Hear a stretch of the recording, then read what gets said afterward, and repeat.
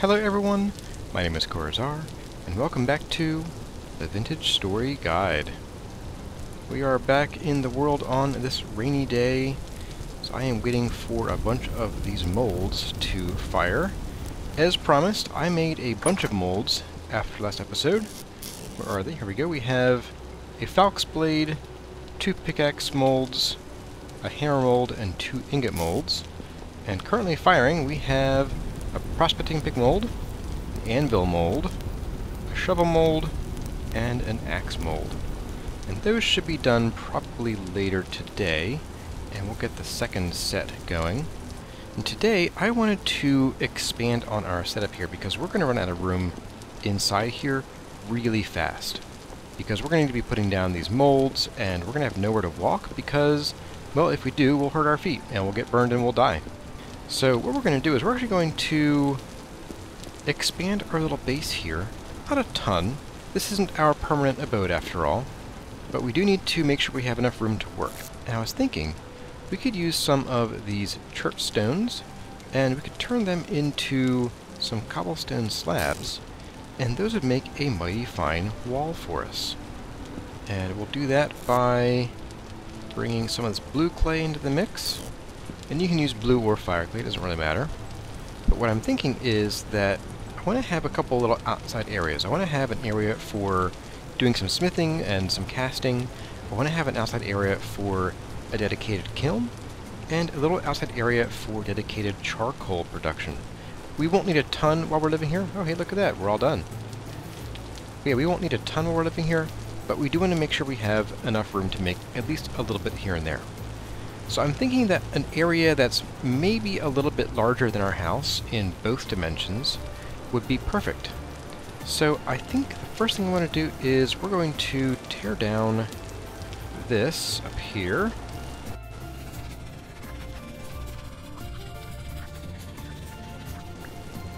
And this right here. And we'll pick up all of our new molds from the pit kilns. We'll tuck them inside here just for the time being. And we'll go ahead and we'll fill this in for now. We might come back and dig that up later, but that's for later in the episode.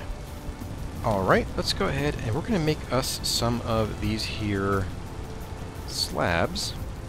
And I'm thinking we'll start with just a full stack and see how well that does us. I think what we're going to do is we're going to expand this probably by 1 block. There we go. And then we'll start bringing it out this way, like so.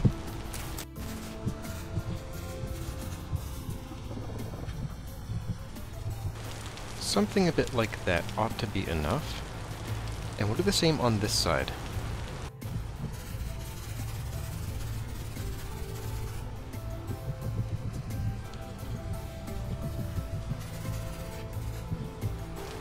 There we go. I think that should be probably a large enough yard for doing what I want to do. Now that used just over half of our available cobblestone slabs. So we're going to go ahead and we're going to double these up, and then I'll make another stack or so of the slabs. Okay, there we go. It's a fairly simple start. Now this isn't how it's going to end up looking, but I wanted to get the wall and the box in so that we can modify it as we go. I'm going to go ahead and get a bite to eat, probably sleep, make it day, and then we'll keep working because it is medium out here as far as rift activity goes, so I don't want to be caught out with all the growlies hanging around at night. So I will see all of you in the morning when we're ready to keep working on our little build out here. Alright folks, we are back in the morning, and I was thinking we should probably put together some fences or some fence gates so that we can get out of our little backyard here. And I'm thinking I want to put one like here and one over here. Let's put one of these about here. We're going to use our pickaxe to make this a faster job. And we'll put you there.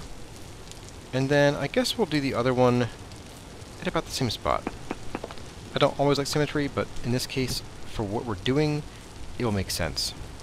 Now, as you'll see, if I remove these so we can see this better, this gate kind of exists on the far side of these bricks, and it's not particularly well placed. It looks kind of funny sticking out like that. So I think what we'll do here is we might make this sort of into a little bit of a dip here, and maybe use some kind of fences to kind of wall this off a little bit, and then have it rejoin with the rest of this wall on its way around. And that way we can also get sort of a bit of a view of our bees without having to like run inside and look through the window here. So I'm going to go ahead and sort of play around with this for a little bit and see what I think might work. And I'll kind of bring you all back then when I have something I think we can work with.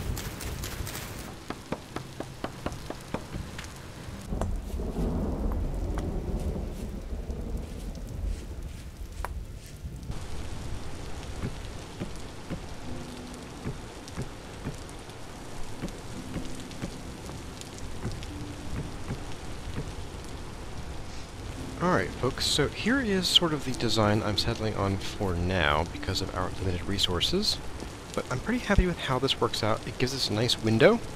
It also makes it so that drifters and things can't path to us or climb over the wall. Now bears would still be an issue except for what we're going to do last. Well, two things. One is we're going to take down part of this little berm here, and we're just going to sort of shave this back a little bit. Bring this away from our wall. There we go. Now most bears can still reach 3 blocks high, but they can't if there's a block above where they're trying to reach. And that's why we still have a bunch of these left. And actually that's a lie. The reason we have these is because I made way too many. Let's put, I think it's 14, yep. That'll give us 28 of these. It's not a ton, and it might not ring this whole area. But that's okay, I don't think it really has to. I'm just going to put a little bit of a roof just here hanging over the edge. We'll come back to you. Whoops.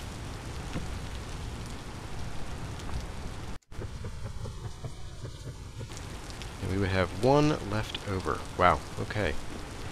Well, we are going to need to make a few more of these shingles in order to finish this up, but I think that's a pretty good start. And in addition to the roof, I'm going to go ahead and do what I did over here, there, and then we can plop these right there and there. And that's not a perfect defense. I think a bear might be able to like get up here and then reach up to our roof a little bit, but that's, I think it's kind of unlikely, because unless we like rush in here away from the bear and kind of turn the corner, they're not really going to want to turn. They're going to come against the fence here, and that should stop them in before a bear slaughters us in our own courtyard. And what I want to do with the rest of this area here is I want to have a kind of open air courtyard, but we'll have like a covered area for doing our smithing, a covered area for our pit kilns because we can't have rain falling into them, and then the charcoal pit or charcoal kiln will kind of be at the back here. And I don't know, I'm kind of tempted to sort of knock out this wall and have it stick out the back a little bit. Maybe even have our little roof thing follow it. That way it would give the walls on the outside a bit of definition. Like this one's okay, having the blacksmith straight across here. I could see a little like bump across the back here for our charcoal pit. And then maybe even bring this part of this wall out just 1 block, just to make it different from the other side, and then also give us a little more space for kilns. But even if we don't, I could still pretty much do 2 rows of pit kilns zigzagged across here, and we'll have more than we had originally. Bear in mind that we have a wood pillar over here, so we want to make sure that our pit kilns stop right about here, this block. And additionally, what we could do here is we could sort of make this area back here we really like, you know, we've walked here a lot, so we've really tamped the dirt down.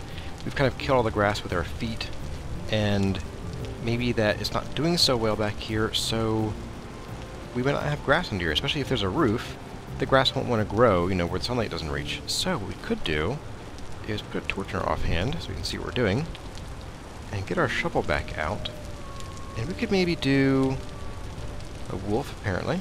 We could maybe go like here, or even starting here, we could have a different kind of dirt. But one thing we can do with dirt that we haven't done before is, if you take 6 pieces of dirt and put them in your inventory like this, you can pull out 6 pieces of packed dirt. Now, packed dirt is quite different from regular dirt in that grass and things won't grow on it. So that will be a zigzag pattern, I guess. So we can safely fill all this in with packed dirt, and then do basically a zigzag pattern. I'll leave that open, actually.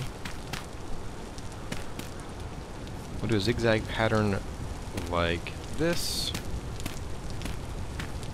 And now we have 1, 2, 3, 4, 5, 6 pit kilns that we can use along here.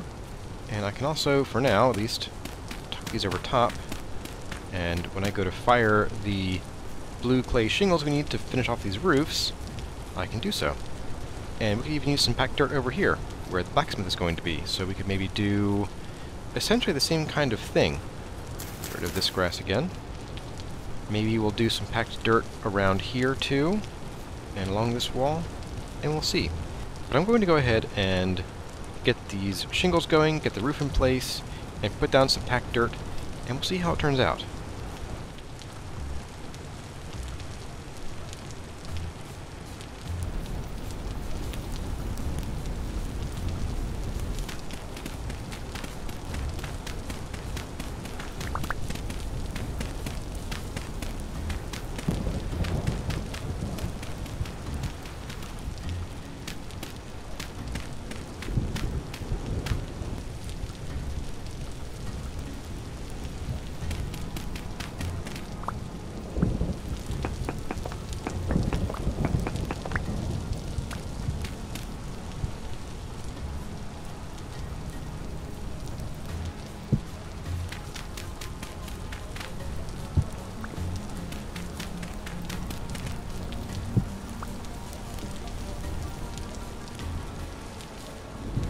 Alright, folks.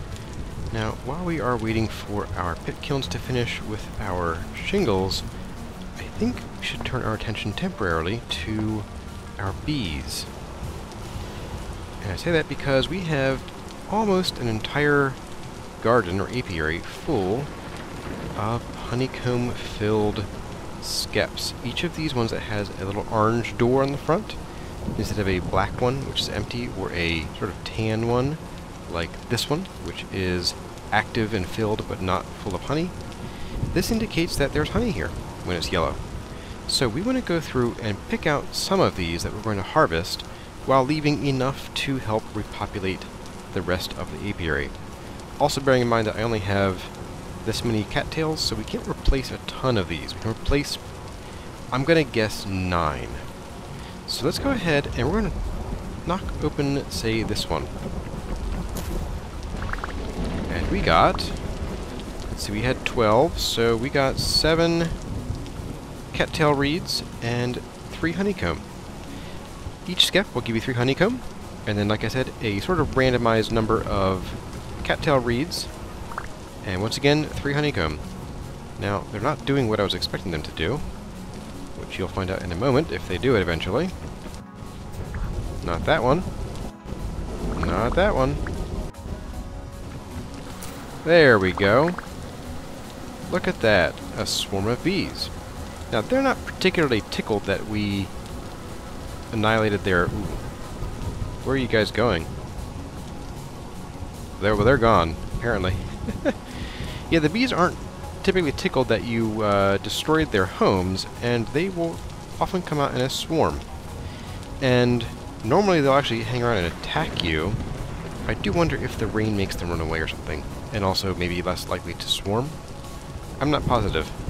But yeah, I'm going to go ahead and we're going to harvest a few of these skeps, and we will make enough to replace them, like so. And that is how you harvest your bees. Quite simple. But dangerous. Now, let's say that we weren't too interested in being stung by our bees. How would we go about fixing that? Well, we could make what's called a dummy. And that is made with dry grass and I believe sticks. Let's find out. I'm pretty sure it takes a couple of these. Here we go, a straw dummy. 2 hay bales and 1 stick makes 1 dummy. And what these will do is that if they're in the area when you are breaking their skeps down, then they will be likely to attack the dummy instead of you. And that's a pretty handy feature. Now, do note these dummies are entities, meaning they can be moved around by other things, so it's usually a good idea to anchor them somehow.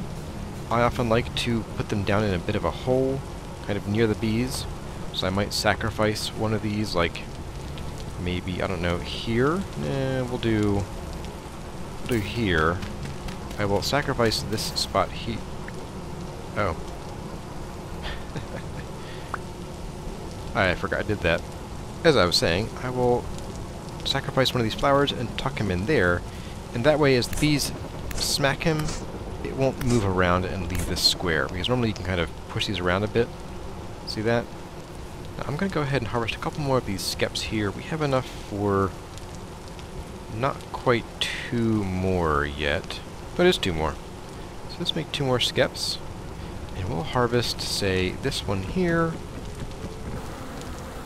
We have an angry swarm of bees once again.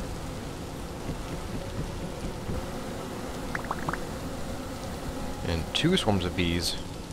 Yeah, something is making them glitch out. It might be because they're spawning on top of a fence and they're not sure how to get down, or it could be that the rain makes them buzz off in a direction. Get it? Buzz off. Whatever you do, make sure you always have at least 1 skep remaining that has bees in it. No matter how many others you harvest, you don't want to have to go back and start your bees all over again. Alright, and while our shingles keep on firing, I think there is definitely 1 more casting we can do inside, and that is I want to fill in this anvil mold, because today I want to get to some smithing, and I want to show you how that works. So we're going to get enough copper here, and that would be 180 pieces to smelt and then pour into this anvil mold.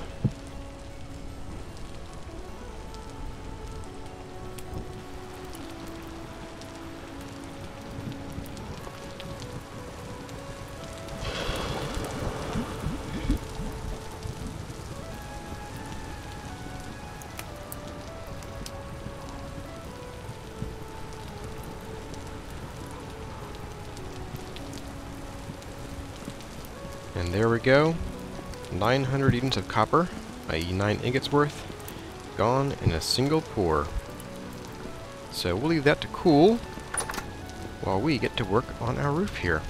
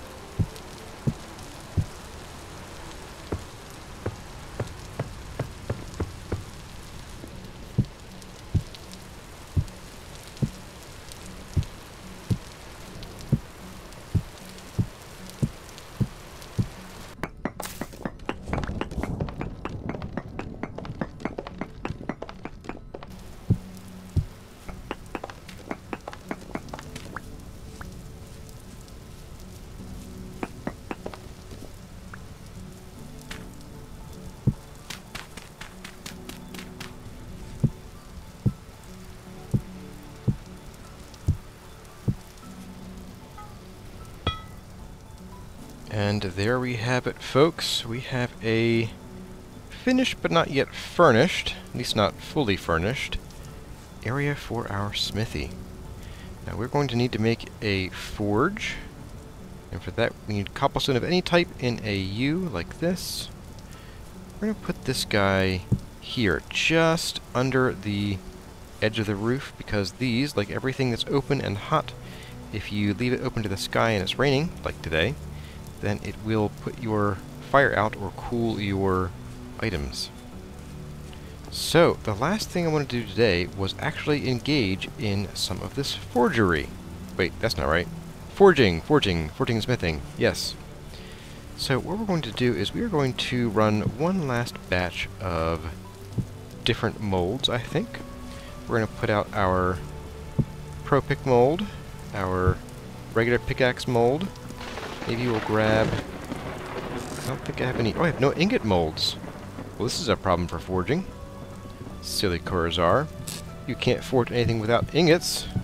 Let's go ahead and we're going to do as many of these as we can. And I guess while these are cooking up, there is something else we could talk about. Something that has to do with our pickaxe in hand. Something rather important we should all know. Okay, with all of those firing up, let's go get our mining helmets on and clear some of our inventory, I suppose. And we're going to go out on a little bit of a mission here to someplace rather close by. Now, when we first started this playthrough, I found a patch of brown coal over here. And I'll show you right where it is. Oh my. We found a single piece of coal right here.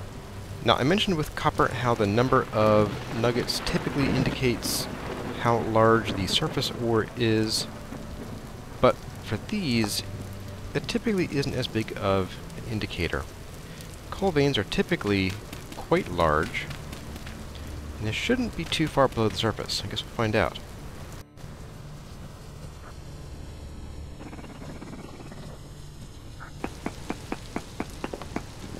There we go. We have brown coal, aka lignite, in chert.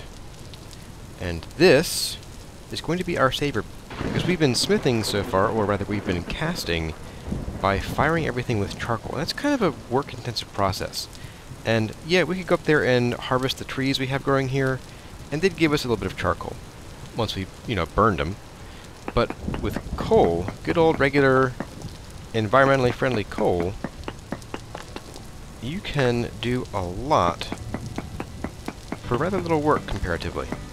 Now, this does not burn as hot as charcoal does, but for basically everything we're doing today, and for a very long while, this will be perfectly fine. The only thing to note is that you can't use this in bloomeries. You can use basically any other kind of coal in bloomeries, just not lignite. As you can see, this is a 2-block tall deposit, and this could go on for quite a while here. So I think what I'll do is I'll probably skip to the end, and I'll show you everything I was able to mine out. And the reality is, we might actually burn through this pickaxe before we finish it all, because these coal veins can be enormous. So I'll see all of you in a little bit when we have, well, at least some of this coal vein mined out. Alright folks, we are not quite done with this seam of coal just yet. However, it is getting on toward nightfall, so I'm just stoning this to keep drifters from popping in and saying hi while we're gone and annoying us when we come back. I forgot you can actually nap chert. Not the kind of thing I always think about. So, let's get back home here, get ourselves fed, and then we will address the ingots in the morning. Oh, I almost forgot to show you how much coal we got from that. Check it out, 3 stacks and change of brown coal. This will let us smelt and cast and forge for quite a while. And that's because each of these pieces of brown coal burns for 77 seconds, or almost twice as long as the charcoal. So, while the charcoal burns hotter, the lignite burns longer. And if you look at the other kinds of coal, black coal burns for 84 seconds at 1200 C, and anthracite, which is sort of the king of the crop, burns for 196 seconds per piece at 1200 C. Pay attention to how long your fuel burns, and note that that burn time only applies when used in a fire pit. If you're using it in a forge out here, or if you're using it for other purposes, like putting it in a pile and burning that, then the burn time does not extend to that calculation, unfortunately. Alright, I will see all of you in the morning when it's time for the smithing lesson. And of course, the lesson in how to forge your metals begins with casting some ingots before anything else. So we're going to go ahead and do that. And we'll make a few ingots. But we're going to fast forward through all of this so that we can get to the part that really matters.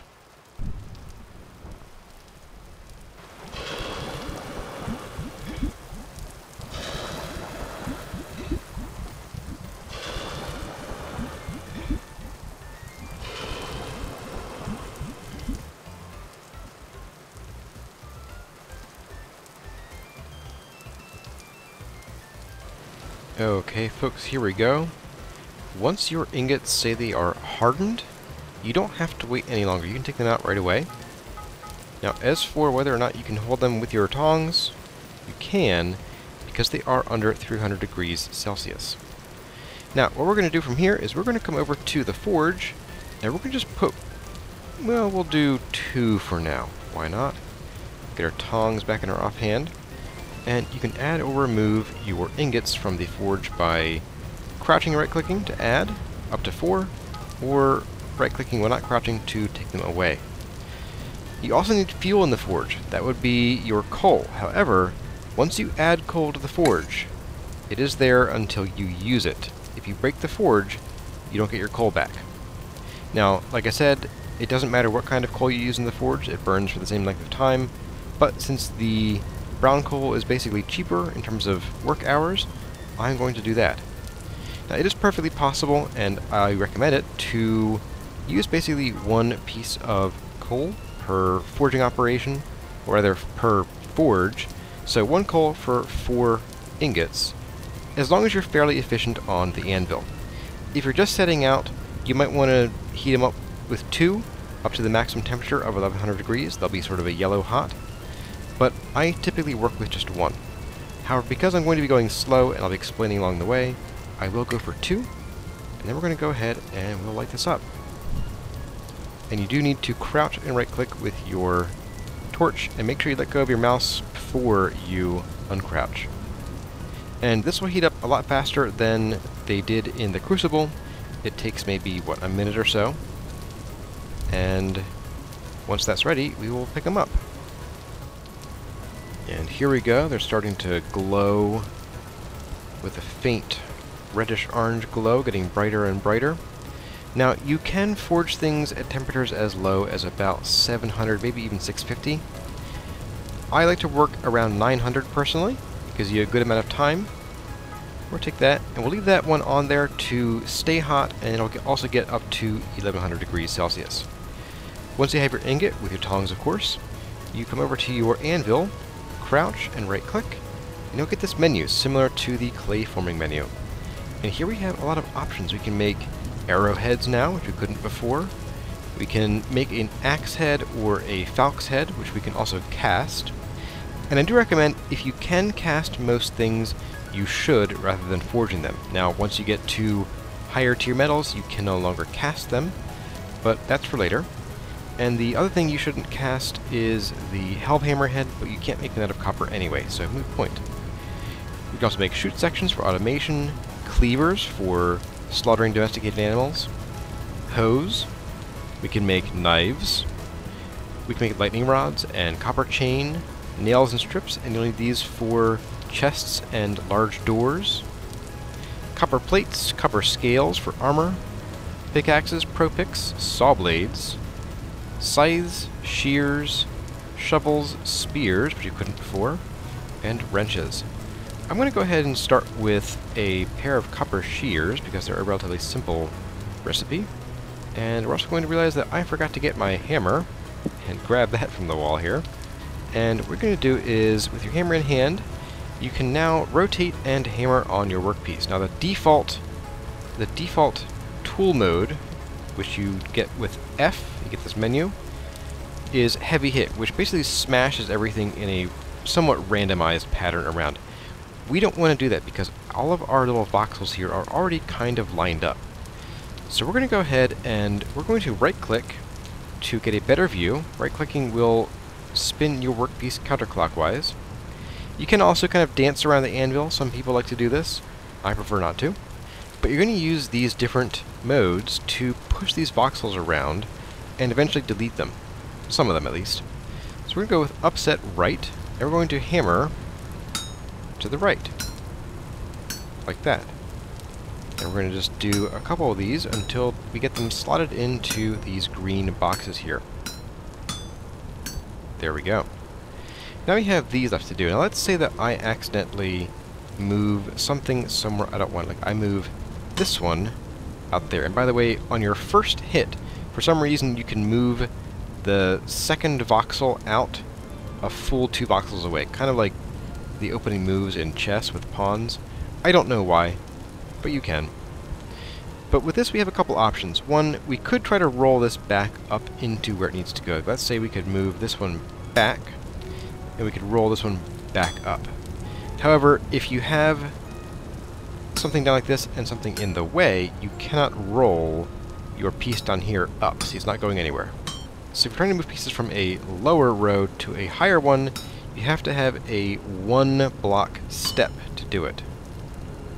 So go ahead and we're going to move these down here, like this. And you should note that when you click the hammer, I am clicking now, and now. So there's a delay between when you actually click your mouse button and when the hammer actually strikes, so beware of that, especially when we get to the part I'm going to go into now, which is split. Split removes voxels from your workpiece. It's a very permanent thing, and you can technically fix it if you mess up really badly, but you don't want to have to do that, so be very careful when you are splitting your workpiece or voxels off your workpiece that you don't miss. Now, I'm a daredevil, so I like to go relatively quickly with this, and once you are used to it, you'll be able to do that too. So we have our first set of shears. Hooray!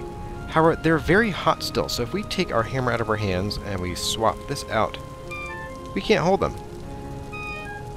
Get back here. There we go. So what we can do, though, is we can come over here, and we can quench this now into the water with a satisfying hiss. And once the bubbles stop, that'll indicate it is cool enough to handle. It might still be a couple hundred degrees. We are 26 degrees here and dropping, so that's fine. But now we have a nice new set of shears, and an ingot here that is rapidly cooling. I'll leave you for now. And with these shears, we can now go and much more quickly and efficiently shear the leaves off of trees for getting sticks and seeds. And as I showed you in the smithing menu, there are plenty of other tools to craft and explore, but that is going to about do it for today's episode of the Vintage Story Guide. I hope you enjoyed this kind of big mishmash adventure in getting our smithing area up and then running, finally, as well as our brand new charcoal pit and our kilns. If you learned something today from this episode, I'd love it if you could give me a little thumbs up and subscribe if you aren't already, although most of you evidently are. In the next episode, look forward to some more forging and smithing and some more home improvements with storage. We're going to get into some new features in 1.18 that bring back old features. As always, my name has been CarryOn. Thank you all for watching, and I'll see you in the next one.